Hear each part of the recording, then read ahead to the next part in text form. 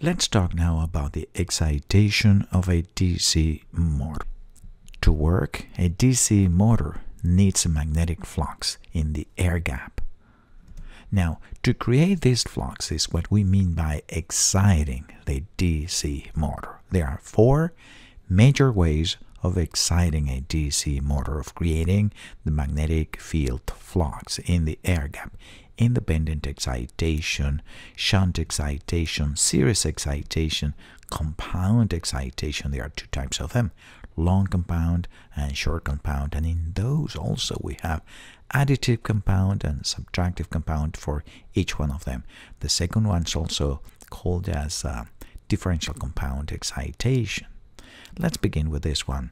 Instead of using the actual DC rotating machine, I'm using this wonderful academic idea of Professor Stephen Chapman in his textbook, the linear machine. In the linear machine that has all the characteristics of the rotating machine, but it's very easy to visualize. We have the armature on the left and we have the field coil circuit on the right and another coil down here. To create this magnetic flux in the air gap here, we apply a current to this coil NF. It's called the field coil IF. How we apply in this case an external battery VF. We control how much current we're going to put there with this adjustable resistor. And that is how we control how much flux there is in the air gap. Sometimes we use a second coil. We call that the series coil.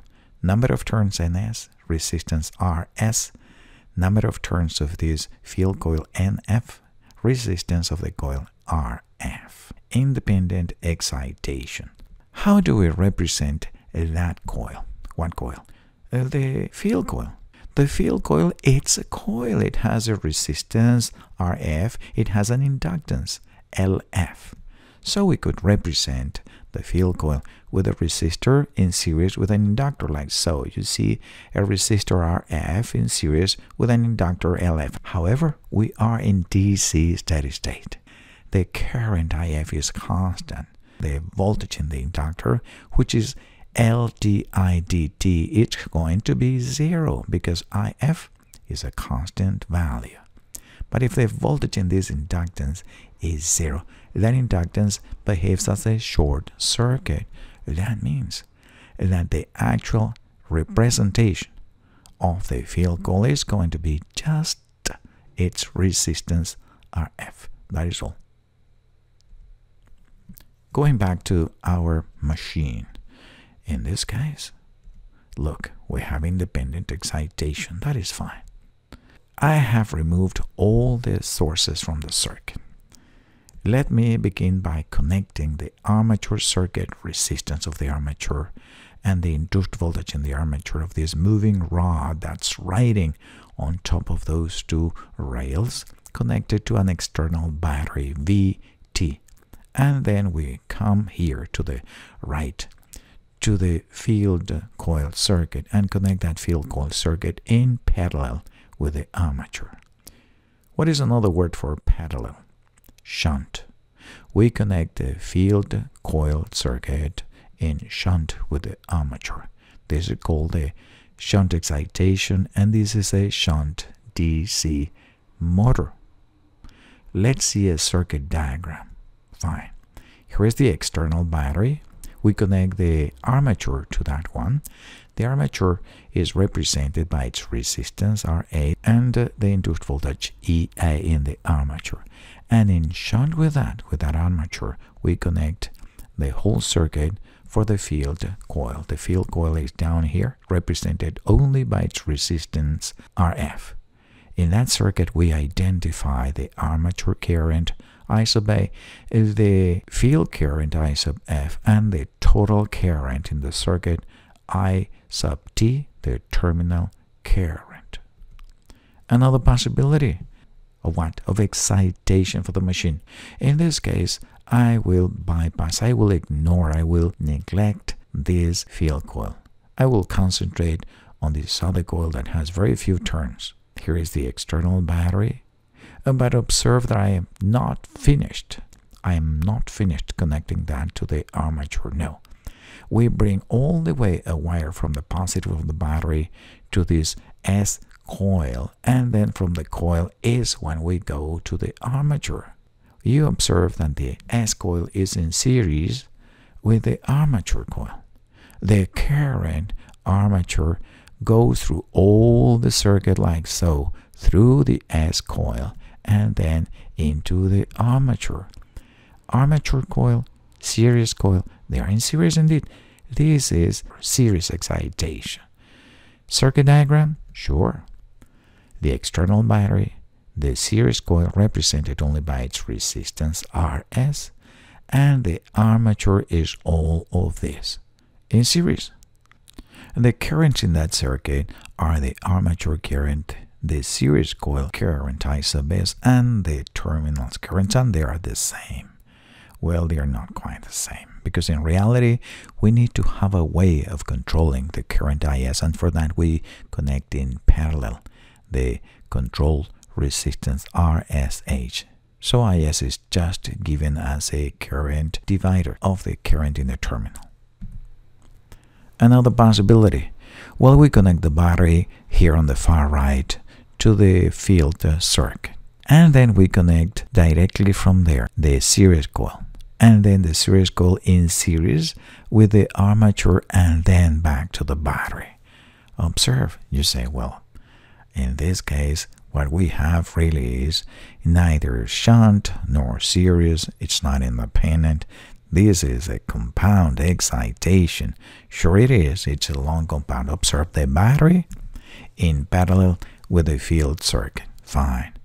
And then we connect there the series coil like so, and in series with that one, we connect the armature. In that circuit, the terminal current, the field current, the series coil current, and the armature current are identified, and we need, of course, the controlling resistor RSH in parallel with the series coil. What is left? We connect the field coil circuit in parallel with the armature in shunt, but then we take the series coil and connect that directly to the positive of the battery, the external and only battery in the circuit like so, and then we continue from the series coil into the armature connection like so, and we close the circuit back here. Let's have a look at that in the circuit diagram. The difference is that in the short compound, the field coil is very close to the armature, is short, the distance, and in the long compound, the field coil is really far from the armature. That is long compound excitation. That is the name. Short compound, long compound. The names of the currents are given as the terminal, the series coil, the field coil, and the armature coil. Again, sure, let's wire that.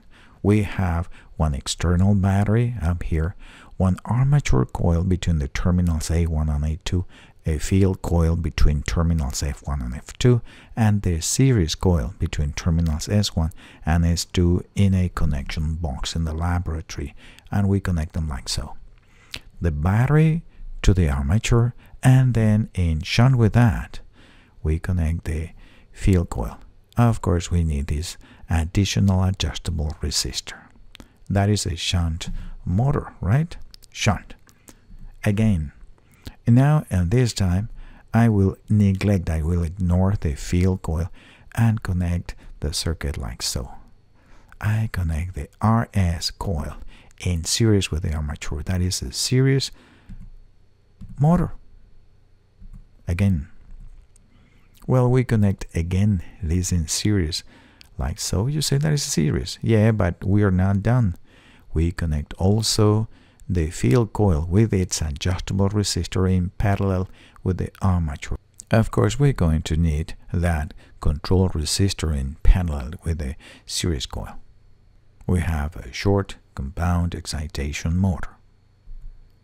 If we move the field circuit away from the armature, like so, we have a long compound excitation. To end this movie, of course, we include an independent excitation all over again, now in equivalent circuit. The armature circuit on the left and the field coil circuit on the right. So we have equivalent circuits. What else? We have the induced voltage E sub A, that is a function of the flux and of how quickly the machine is moving. You say, omega, this is a linear machine, the one you've been showing us. Yes, but now the formula is for the real machine. Omega in radians per second. And the induced torque? Well, that is proportional to the flux, K phi, and to the current in the armature. Who is K phi? K phi comes out of the magnetization characteristic, at least one. We find what is the field current, IF, and with that we find K phi. And with the formulas on the top, we find the induced voltage, EA, in the armature, and the induced torque, T. Thank you very much. I hope this has been useful, and I hope to see you again in the next movie.